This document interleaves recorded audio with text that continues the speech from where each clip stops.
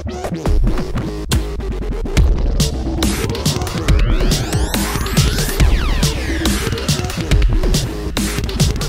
to the Survivor Series tasting. We've got myself, Lee, Head Brewer Production Director, Wayne, MD, and Jason has joined us from Yakima Chief Hops because this series of 4 beers has been produced in conjunction with Yakima Chief to promote their recently launched Cryo Pop. As to what that is, we'll be handing over to Jason shortly, and we'll give you some specifics as to what the compound is and what it does in the beer. So we've got 4 different beers. We've kind of approached it in a scientific manner. So we've taken one which is the control, and it is only made with the cryo hop substance. That's the first beer that we have, which is Big Papa Plum. We then went in 3 different directions with 3 other hops. So we went and took a traditional hop, quite an old classic one, Chinook, and we did sweet Chinook music. Tried to show how Chinook can be kind of presented in a slightly different way when in conjunction with the Cryo Pop.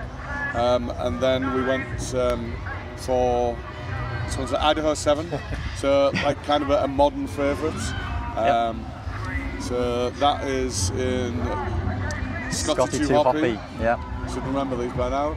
And then the final one, which I think is actually my favourite of the 4, is called the Thunder Taker, and that's been done with the latest breed of hops, which is a slightly different strain called the Neo Mexicanus strain of hops. And so far you've released 2 different types, Sabro and Talus. Yes. And we've made this one with Talus, and for me that's the favourite of the 4. But you can all make your own judgments. So you guys have all got your drinks in front of you and you're able to taste them. We've got cans in front of us, but we haven't got glasses. Yeah, can we have a glass, please? Thank you. Nice. So do you want to tell us a little bit more about the Cryo Pop substance, how it came about, what it's intended to do? Yeah, absolutely. So yeah, it's a new product for us, launched last month. But it's been years in development at our R&D lab in Yakima, and it's a supercharged blend of beer-soluble compounds. That's the kind of key thing to think about. So these are the hop compounds that can survive the rigorous brewing process, survive the heat, survive the fermentation, and actually have the highest impact in the finished beer. So the concept was we wanted to capture the brewers always come to us and ask how do we grab those aromas and flavours that we find on the hop rub. How do we translate that into the finished beer, into the glass? So we have technology in our labs, some of the only technology in the world that can detect these particular compounds. So we found that in finished beer there was a particular group of compounds that would always be there. So we worked back from that and we thought, how can we get those into a concentrated pellet, all in one encompassing pellet. So that's how Cryo Pop came to be. So a little bit of background on Yakima Chief. So Brew York, we started using hops from day one, but we weren't able to get very good hop contracts. Hops are, you contract in advance for them because they're harvested and grown in different varieties, different hops, and they're in demand. But there's lots of breweries out there who want these hops, so you've got to try and contract them in advance. Choose which varieties you want to work with, and reserve them, and basically pre-order them effectively. So when we got the chance to work with Yakima Chief, we jumped pretty much straight into it.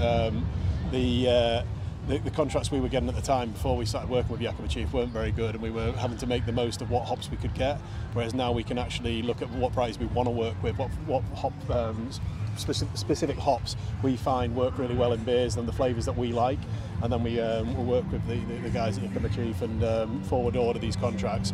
So when the chance came to actually do a work on a developmental hop like this and do something really cool, we thought it'd be a great idea to try and showcase what this hop variety brings to the different beers. And yeah, I guess the other thing we're probably worth noting is Yakima is in America, so it's we're assuming everyone knows that, but yeah, it's a region in America. Do you want to tell us a bit more sure. about Yeah, so we're 100% grower-owned hop company. based in Yakima, Washington State. And yeah, it's awesome to hear, because you know, our mission is to connect those family hop farms with the world's finest brewers. So it's these kind of projects that we're always so excited to work on, and yeah, it's been great fun coming up with these beers and names, and to showcase the new products, the new hop blend, and even better to try the finished product finally. We met one of your colleagues, Nick Ziegler, who's formerly of Magic Rock. He used to live in York, so we got a good working relationship with Nick when he was based in York, and he's helped on this project as well. And one of the things you worked on is the actual malt base to start with, to try and get the same malts in every beer, and then you're just changing the hops in each one. And part of that malt base was we used quite a dark malt, didn't we, to try and get a bit of colour into the beer, as opposed to your more modern, hazy, super pale beers. We wanted it to look more of a traditional, old school American pale ale, darker colour.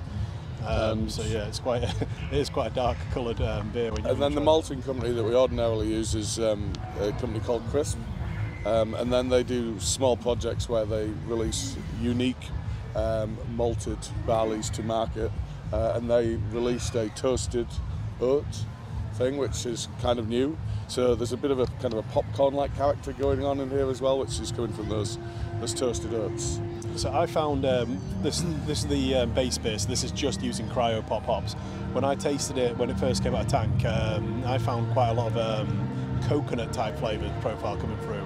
So it's quite a unique hop, and it's enjoyable. It's refreshing, but you're getting lots of different. It's not like a citrusy type of notes that you sometimes get with hops like Citra. You get quite a coconutty background. It's a proprietary blend of hops that have high levels of these hop-soluble compounds. Yeah. So, beer-soluble Jason, compounds. I imagine you don't even know what that blend is, and even if you did know, you would not be allowed to tell us.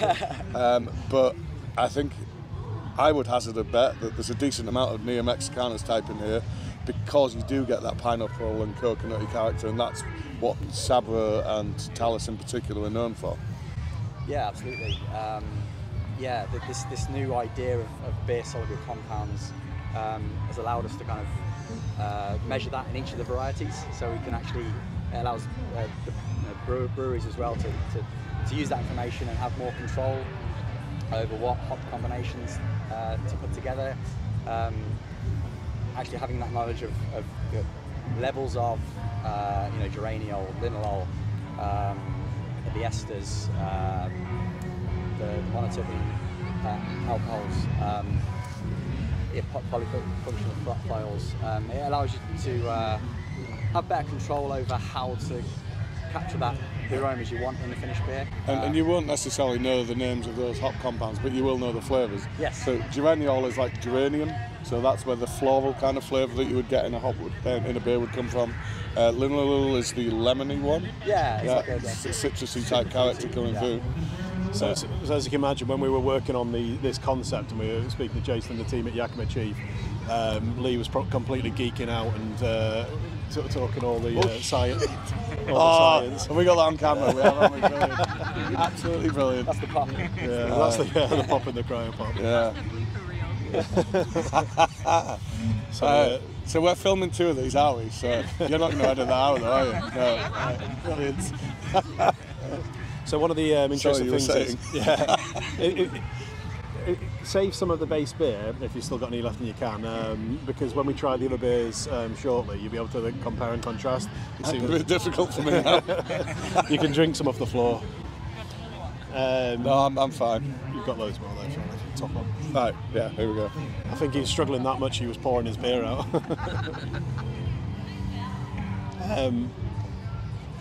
Okay. At this stage, you guys have any questions about this specific beer? We'll talk more about obviously the concept and the other beers as well. But if there's anything you want to find out more about, then definitely getting the Sabro in that. Like, I was wondering, is it still pellets that you're making? Yeah. So because you won't be picked up on the microphone, you need to repeat the question before you give the answer. Right. Yeah. So was the question? Was it pellets that we used? Is it still in pellet form? In pellet form. Yes. Was this in? Yeah. So this is actually a cryo pellet. So traditionally, for dry hopping, brewers be using Type 90 pellets. Cryo hop pellets were a new line of products that we launched in 2017, and that again is a concentrated lupulin pellet.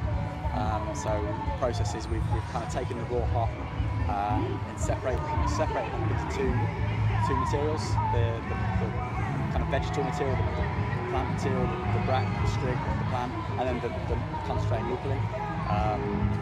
So yeah, it's kind of double concentrate of all the lovely essential oils and hop compounds and all the lovely fruity stuff that we like to try in the finished beer.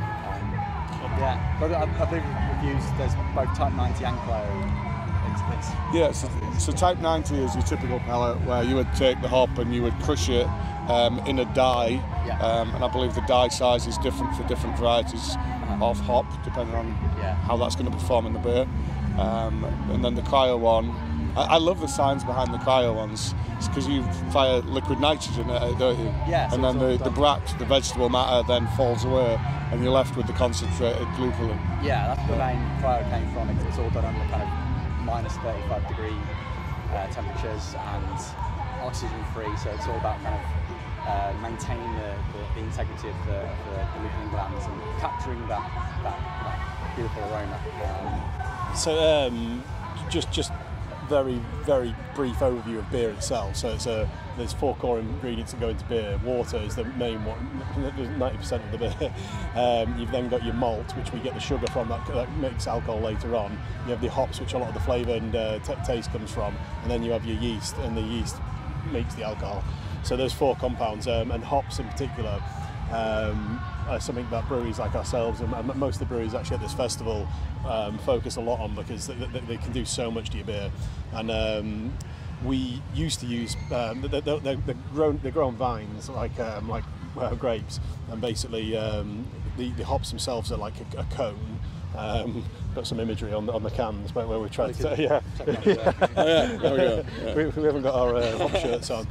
And that's how traditionally you used to use hops. You used to basically use whole leaf and you used to either boil them or so they used to even put them in pellets in a big chunky pellet in the cask to dry hop in them. Whereas nowadays what we tend to use is we'll put hops in the kettle, boil the liquid, get the flavour and bitterness, and then we'll do something called dry hopping, where we add the hops right in the fermenter later on in the process, and that gives you a lot more flavour and aroma. And we used to use whole leaf for pretty much all our brewing, and then in the kettle, and then we'd use pellets in the fermenter. We've now switched to pellet only, which makes the brewer's life a lot easier. There's a lot of, if you think about it, every time you put a hop into liquid, it soaks up the liquid. So at the end of the boil, you boiled a kettle and you boiled the sugary liquid. You've then got to get those hops back out of the kettle. So that involves climbing inside of it and scooping it all out, which is a boiling hot, well, a slightly cooling vessel. It's like going into a sauna and then doing a workout. It's horrible. Thankfully, we don't do it anymore. So maybe we should. The beer bellies, but yeah, it's quite a manual process and quite physical. Now that we use pellets, basically at the end of the process, you rinse the kettle. You basically put liquid in, and you clean it that way. You don't need to physically go in. So it's a lot easier, and you get a lot more intense flavour from the pellet. So we switched to pellets a few years back, and it's definitely made our lives and the brewers' lives a lot easier. That's another huge benefit of the Cryo hops as well. When you talk about adding the high dry hopping rates these days, that's a lot of hop going into the beer and then, like I say, soaking up the liquid. Whereas with Cryo hops, because it's kind of so concentrated, you can add up to 50% less as a kind of general guideline. You should probably tell him that. Yeah. He just uses them the same concentration, and it costs a fortune. And you'll still get the same intensity, the same flavors, a lot.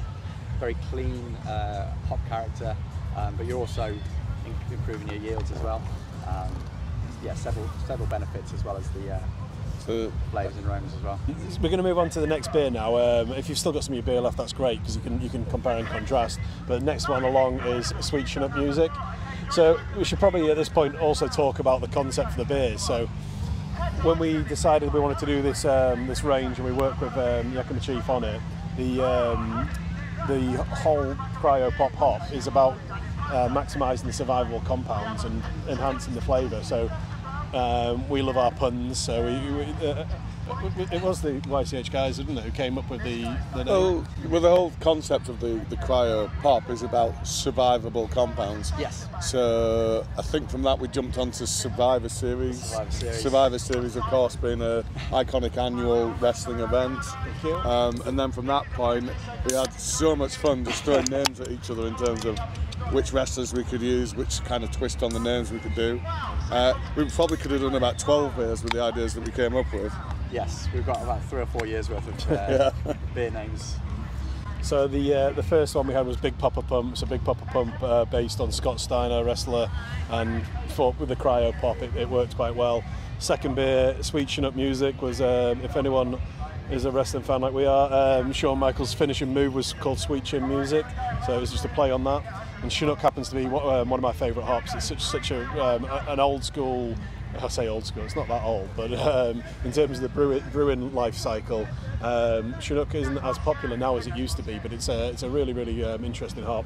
And we were talking yesterday at the bar, and I was saying to Jason, it'd be really cool if we could have done so many different beers here, but if we'd have had a Cryo Pop only beer, a Chinook only beer, and a Cryo Pop and Chinook blend, and you could have seen how they enhance the flavours.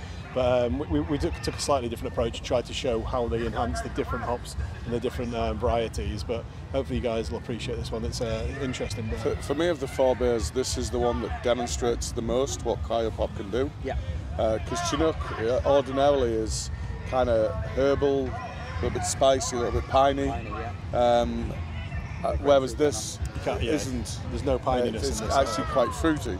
And it's transformed the presentation of the Chinook. Yeah, absolutely. And that's one of the major uses for Cryo Pop is, it can enhance any other variety really. It will, you can combine that with the high concentrations of those compounds. It's going to help lift other varieties up. That's one of the, I think, big uses, big ways it can be used is as this kind of blend amplifier or hop combination amplifier. And that's captured that really well there. Yeah, I mean, we've done quite a lot of piney West Coast style, West Coast of America style beers recently, where you're going back to your old school Sierra Nevada style beers, where you've got this nice classic character, and that's the type of hop we would normally use in that. So Chinook, this is completely different profile, completely, isn't it? It's it brings out more fruity. If I had to blind test this beer, I would not say it was made with Chinook. Yeah. Which is that was the idea, wasn't it? To use Chinook, we thought let's use a classic and let's see what we can. Yeah, I think we've picked from every kind of aspect of the kind of hop spectrum. This really for me is the one that has changed the most. Yeah. Definitely. What yeast do you use? Are you going to tell me? Well, a yeast that was conceived by one of the main sponsors of this beer festival, Verdant IPA yeast, which is produced by a company called Lallemand. So we work relatively closely with Lallemand. One of their account managers, Rob, he keeps us in the loop when there's up and coming products and we can try out. We do, hopefully you're familiar, we do quite a wide spectrum of beers. We do intense stouts to hoppy pales to sour and fruity beers and all sorts. And because they're experimenting all the time with their yeast strains, but also they're coming up with these sour pitches where you can actually use it to create shortcut sour beers.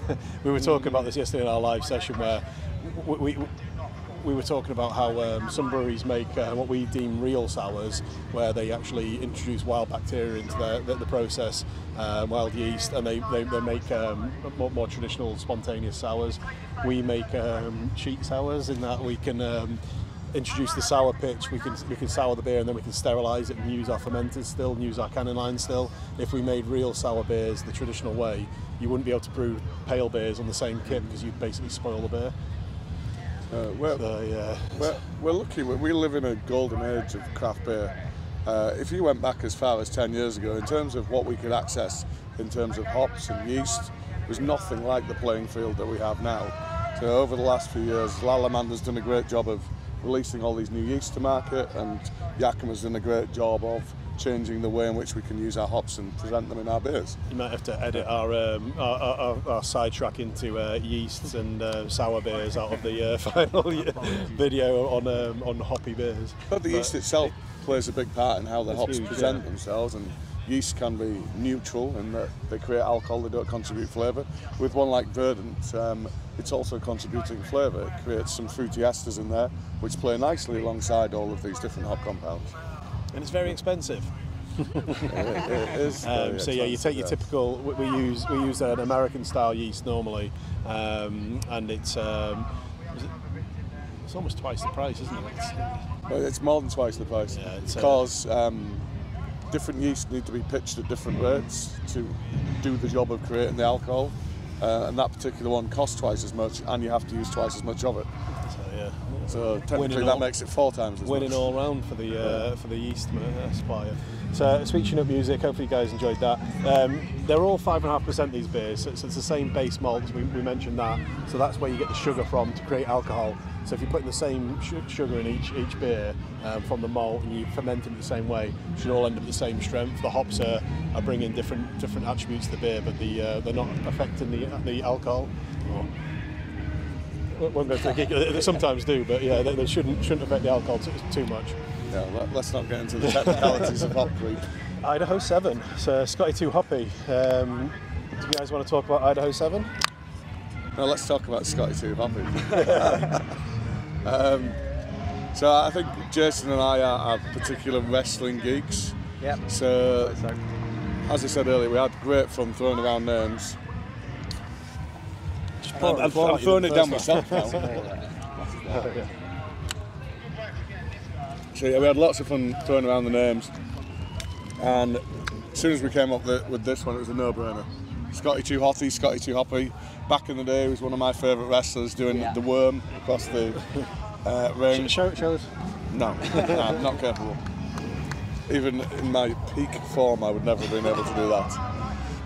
Yeah, that was one that was. Some of the names took a while to come together, but that one was just there from the start. Yeah. Wasn't it? It just had to be. That and Big Popper Pump. Cryo Pop, so it had to be Big Popper Pump. So I think I was hoping for the "Can you smell what the pop is cooking?" Which it's on back of one of the cans. Maybe a bit long for a beer name, but yeah, Big Popper Pump. It's never stopped us before. We've gone with stupidly long names before. So people that are even more craft than we are have lots of long beer names. No, Idaho 7, yeah. Really, really easy drinking actually. The other two, that one just tastes a bit, I don't know, easier drink. That's the only way I can describe it. It just Idaho 7 is a very new hop, released in 2015 developed by Nate Jackson from Jackson Farms in Wilder in Idaho. And this in itself, on its variety on its own, has a fantastic blend of these compounds.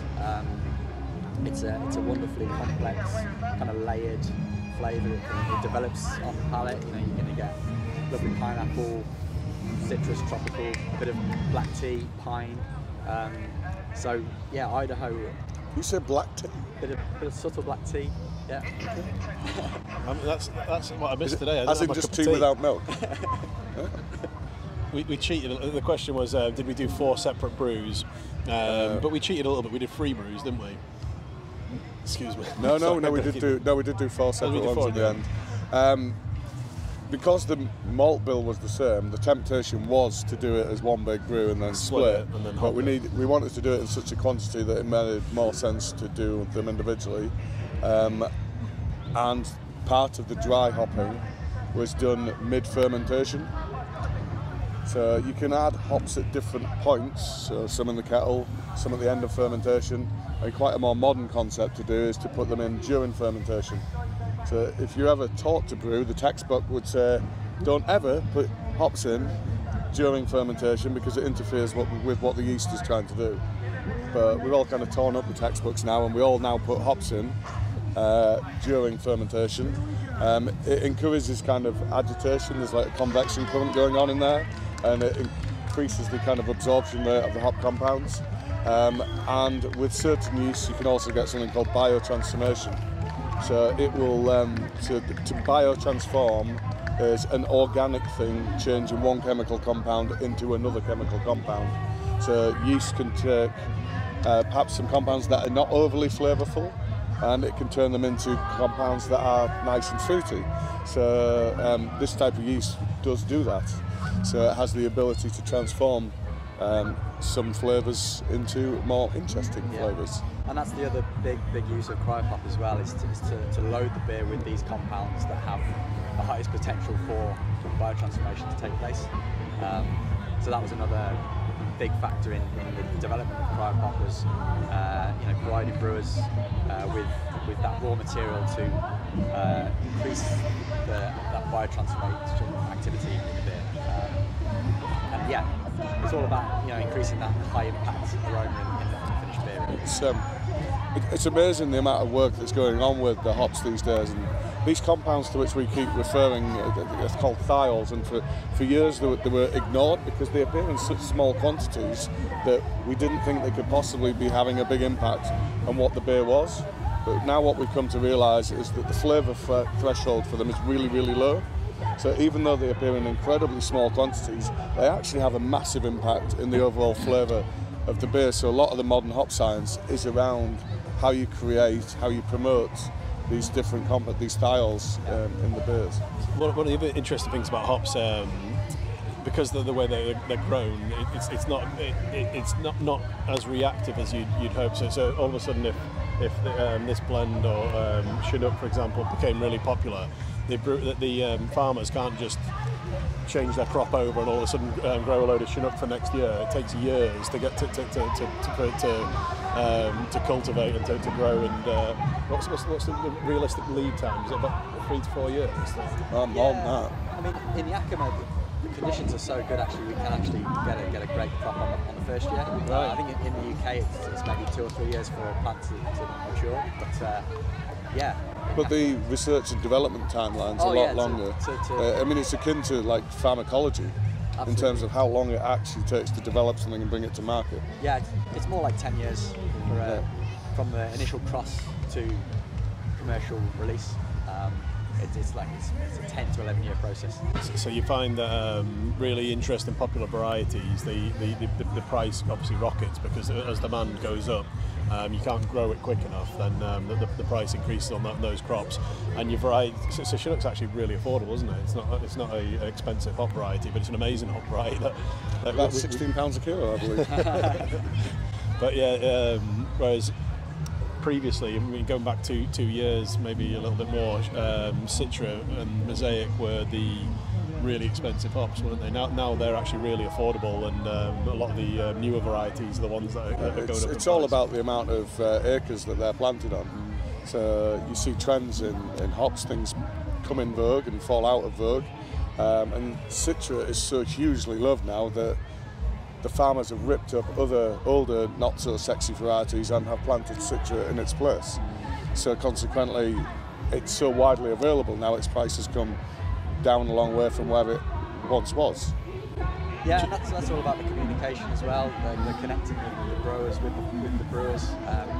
They can have much more of a direct communication on that, and make sure that we want to make sure everyone has access to their favourite hops and maintain that healthy supply chain for everyone in the supply chain. And this is why we have to forward contract, like Wayne was saying earlier, because forward contracting is essentially telling the farmers what to plant. Yeah. It's crucial, yeah. One of the things we were at, lots of things obviously went on in the last 18 months, and COVID impacted most businesses massively. One of the things we were really disappointed with is we were about to fly out to America to do the to join the hop harvest, to go look at the varieties, see what was being grown, and actually get to see it for ourselves. So we didn't get a chance to do that, and we're not going to do it again this year. It's around about September, isn't it? You ordinarily do that. Yeah. So I guess we'll see you in Yakima next September then. We'll just keep doing festivals instead and go to get out to amongst the public again. So, any updates on the favourites so far?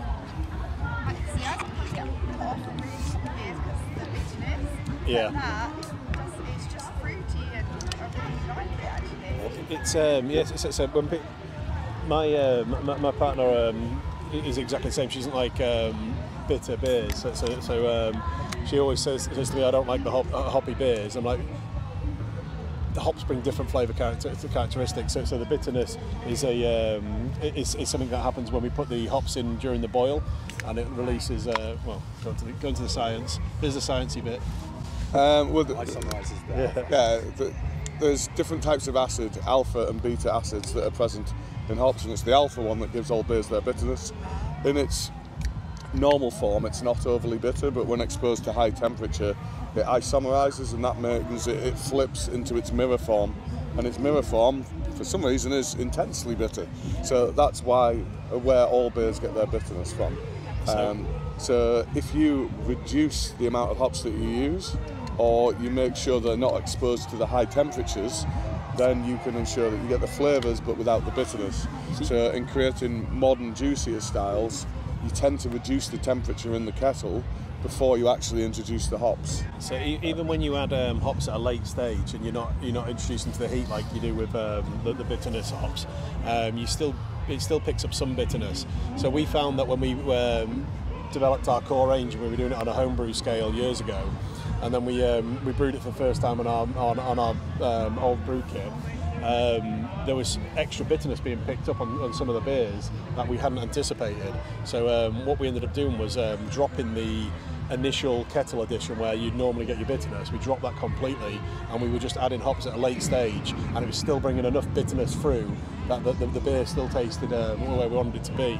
So a lot of breweries use something called IBU, which is International Bittering Units. Yep. So IBU is how you measure the bitterness of a beer, or how you communicate how bitter a beer is. So for yourself, it's probably a low scale IBU that you type of beers you'd be interested in. I'm the opposite. I love really bitter beers. So piney, bitter, like I was saying earlier, West Coast of America style original. I'd love a can of Sierra Nevada Torpedo right now. That'd be it's super strong and bitter. But it's a common misunderstanding that people think they don't like hops, but what they don't like is the bitterness that can be introduced by hops. My dad was the same. Yeah, it's great. He used to say, "I don't like dem hops." That's what he said. And then his favourite beer was the first ever New England IPA we released, called Nuba. Yeah, it's really interesting. That's the great thing about beer. There's a beer for everybody, and we thankfully get to show that quite often at our bars, because we have a broad spectrum of beers that we brew. But also, even when it comes to pale beer, there's so much choice and variety that you can hopefully find out what people like, and then help them choose beers that they'd like in the future. I love this one. So Thundertaker. Yeah, this. Before I thought it was a close run thing. Now I've drank this for 2 days. I think this is head and shoulders above all the others for me. But that's personal. I was going to say, it is interesting because for me my preference is Scotty too hoppy. I love guava, and I get real massive amounts of guava coming through in this one. For me, it accentuates the coconut from the Cryo Pop. So it's like a double coconut hit for me. And weirdly, because even though one of our main beers, Tom Coca, is a coconut-based beer, I'm not a huge fan of coconut in a pale. So for me, I'm not like, this doesn't. It's a nice beer, but I prefer the Scotty too hoppy. Yeah. Luke, our sales manager, just joined us, and he's got a Scotty too hoppy sticker on. So he's supporting the Scotty too hoppy crew. Tell us about Talus. Tell us about I think, Jason, do you want to pick that one up? Yeah, this is again a very, very new hop. It was only released last year. That's HBC 692, yeah. I remember. Its trial number was HBC 692, so you might have seen a few beers over the last few years in its trial stage released under that number.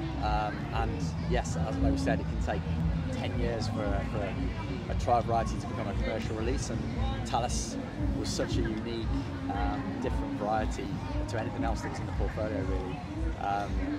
It's a daughter of Sabro. So yeah, I was going to say the Neo-Mexicanus lineage there.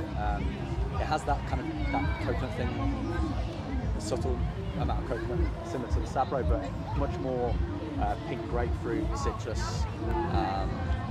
Yeah, and like you say, I think it's high in geraniol itself, so I think that's where that kind of deep guava tropical is coming through, combined with the Cryo Pop.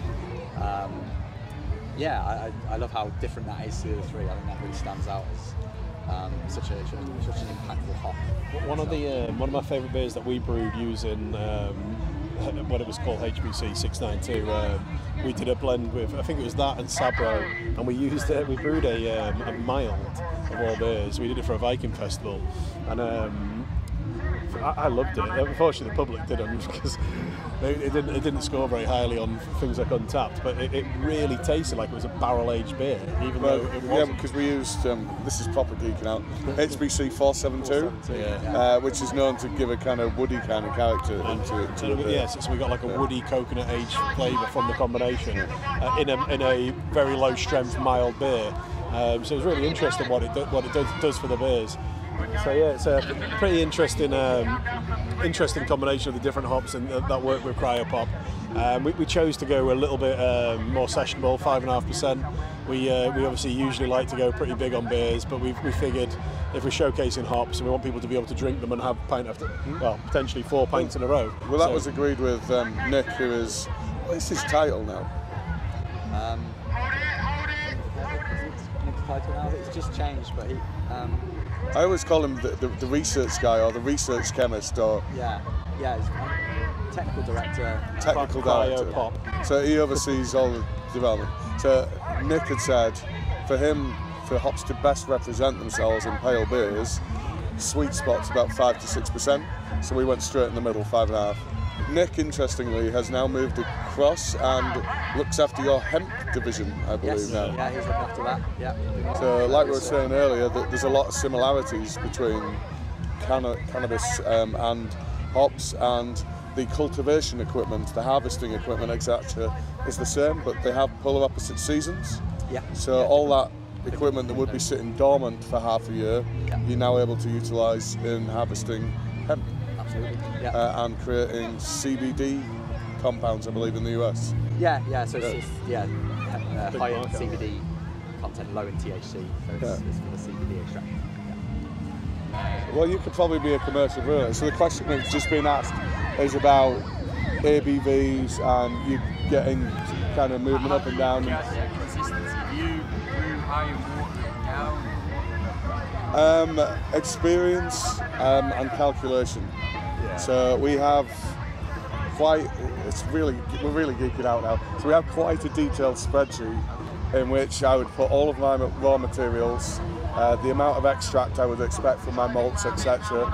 And I can change that with every batch that I get in. So I know exactly the amount of sugar I should get, and from the sugar you know exactly how much alcohol you should get. But the reason I said you could probably be a commercial brewer if you're within 0.5% is, I think, up to, is it 5.5? You can be within 0.5. 7.5%. Is it 7.5? The duty threshold. So strength is really important in the UK in particular, because you pay tax based on the strength of a beer. So a lot of other countries you just pay tax based on the literage, whereas we pay based on litre and ABV, so per litre percent. And up to 7.5%, you pay in lower rate. As soon as it goes above 7.5%, you pay in higher rate duty, and so that's why imperial beers are always more expensive, because you're paying the government more tax on them. And then usually because you then use more ingredients and other stuff to get to that stage. But yeah, so the weird thing is you do have a big tolerance. So the HMRC allow you 0.5% tolerance. So we could sell this could be a 5% beer and we sell it as a 5.5% beer. Up to 7.5%. So if you're drinking a 4% beer, you could be drinking a beer that's 3.5%. You could be drinking a beer that's 4.5%. But then as you go above 7.5%, that tolerance is 1%. So if you're drinking a 10% beer, you could be drinking a 9% beer, or you could be drinking an 11% beer.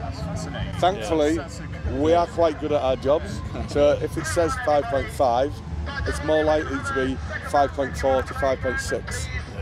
We can get it that tight. And you've got mass multinational breweries who really take advantage of this. So was it Carlsberg or Carling? No, Carling is the classic example, which is 4.1%. and they took advantage of this and they brewed it to 3.6%. Because if they brew it to 3.6, they can use less raw material, so it costs them less to sell you that 4.1% beer. So it's not illegal, it's just morally dubious. Is there any way of measuring that as a consumer? Yeah, you could as a consumer, not quite simple, not as simple. You could send it all the way to a lab to be analysed. We have a piece of kit called an alkalizer, and you put you take a sample of the beer and it can tell you what strength it is. That's like a 5,000 pounds piece of kit. So it's not really something you'd have at home to do the testing. It's actually in Germany at the minute being repaired. It's unfortunately broke. But yeah, as a consumer at home, what you're doing is, if you homebrew, like you mentioned earlier, you're basically measuring how much residual sugar's in there. So you're looking at the starting sugar, the ending sugar, and then you're working out how much sugar was consumed, and then you're converting that into alcohol. So that's the typical traditional way of measuring strength in beer. The complications come when you brew like we do, and we introduce lots of sugar into the process. So lactose is a non-fermentable sugar, so it doesn't convert to alcohol, and we use lactose in quite a few of our specialty beers. So you've got to factor that in. You've got fruit, so fructose, it's sugar and fruit, that does convert to alcohol. But you're bringing that in at a late stage, so you're adding more sugar into it, so you can't just use the starting sugar level or the ending sugar level. You have to then factor all these things in. Yeah, well, I think we're probably going too overboard with this, but really difficult with fruit because you're generally introducing it as a puree or a concentrate, but you're not just introducing sugar, you're introducing additional liquid. So you're adding sugar, but at the same time you're also diluting it. So you have to kind of calculate from both angles. It's interesting. It's the science behind beers. Obviously, we can talk about for hours. It's pretty fascinating, but there's so much more to just mixing a few ingredients and putting a product out there. And working with your suppliers is one of the best things we get to do. So we have a really good relationship with our malt supplier. So we have a big silo outside our new brewery where the grain gets pulled in through a conveyor, gets crushed to the level we want it to be to extract the sugar efficiently, and then we work with the likes of Yakima Chief, so we get to choose the hop varieties we want to use, try and forward contract and project as best as we can. But it's really difficult because for 5 years, we've only been around 5 and a bit years, and no 2 years have been the same, because as you're trying to grow as a brewery, how do we anticipate how many hops we'll want in 2 years' time when we don't really know how? I think we need to revisit next year's contract. I want more talus. But that's the great thing about the industry. The industry itself, we're fortunate enough to work with a great bunch of people. It's such a friendly environment, and it's not that competitive amongst craft breweries. There's so many of us out there, but we all work together, which is great, and we all work really close with our suppliers. So it's just a really, really good industry to be in. It's not like our commercial corporate backgrounds where I can't really think of an industry that compares in terms of how we all work so closely together. And like Wayne says, we're all really friendly. We don't consider each other competitors. We consider your Heinekens and your Carlings and your Budweiser guys, they're the competition. So we don't really care if it's our beer in your hands or if it's Bourbon or Signature or whoever from here's beer in your hands, as long as it's not John Smith. Another geeky aspect, we've talked about malt, we've talked about how we can dial that in with our suppliers, we've talked about hops, we've talked about yeast, we haven't talked really about water, and water's such a big proportion of what you're drinking. And at a new brew house, we put a expensive piece of kit in to try and dial the water back, take your mains tap water, remove all the mineral content, strip it back to basic, and then build it up from there, because water plays a really big part in your beer. So that's given us the ability to actually brew more traditional lager styles than we've ever been able to. So we've been experimenting quite a lot with that at the moment. And unfortunately, we can't use YCH for the hops because I don't think you guys supply SARS, do you? No, we do have a blend that that'll replicate it. Yes, we do. So we've already spoken on this. Pacific Crest. We could be doing our American Pilsner then soon. There you go. So the Pilsner's so called because The original one comes from Pilsen in Germany, and the reason that they get such a clean, crisp flavour into their lager, known as the Pilsner, is because the water in Pilsen is incredibly unusual. It has almost no mineral content whatsoever, so that allows even the small amount of hops that they use to present very cleanly. So until the advent of reverse osmosis, where you're essentially able to create water that is similar to that in Pilsen, all you could really do was brew whatever your local water source suited, which is great because that's how we got all these different styles around the world. So Dublin has really hard water. Really hard water suits dark beer. Yeah. So finest example of the stout, arguably, in the world comes out of Dublin. And then you go to Burton and you've got a great example of water where it's great for making pale beer. So Burton-upon-Trent, and you've got your Bass. Was it Bass? I think it was Bass, wasn't it, originally? It's all sorts down and then there. London, great water profile for porters. It's just really interesting we're so geeks, aren't we? We're probably boring you all to death with the geeky stuff, but yeah, it's just really interesting to learn from historic brewing and see what works well and try and then replicate it from our brewery in an industrial estate in York. trying to replicate that water profile. So any final thoughts on the beers? Back on topic. So any change in views on which is the favourite, or all? All four. Number 3. Yeah. Number 2. Right, we're all very divided. We all like different things. That's a great thing. That's the best thing about hops. I'm wrong apparently. It's number 3. That's the best one. Fine. That means there's more number 4 for me. Something for everybody. So hopefully it gives you a good illustration of that.